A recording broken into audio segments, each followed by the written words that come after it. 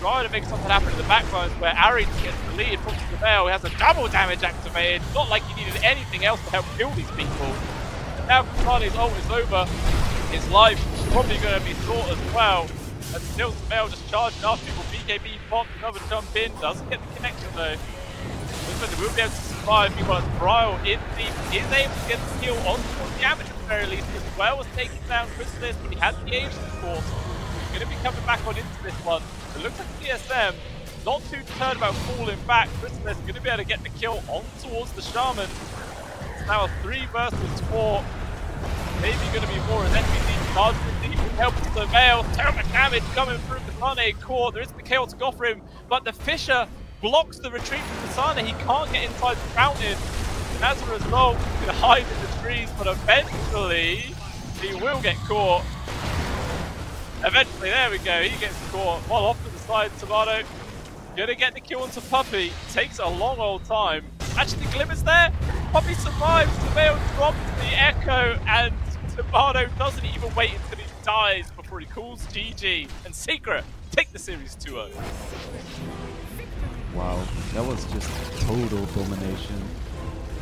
Yeah. Even though it dragged on for 41 minutes, I feel like from somewhere like minute 9, this game was practically over.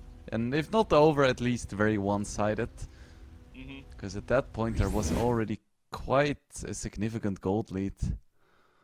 There was, yeah.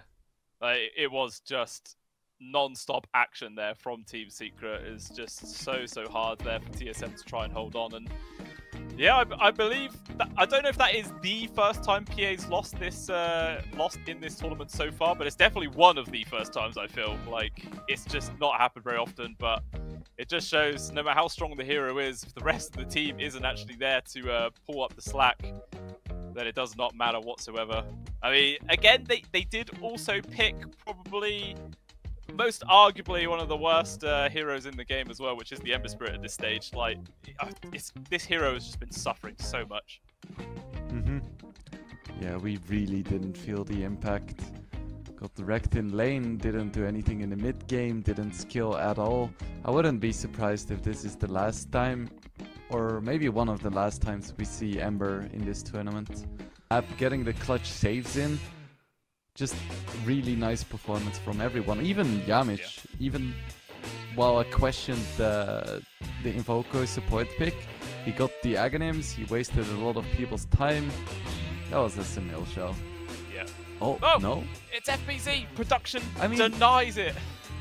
If you look at his KDA, oh yeah, there is definitely a case to be made. 100%. 11, 0, and 20.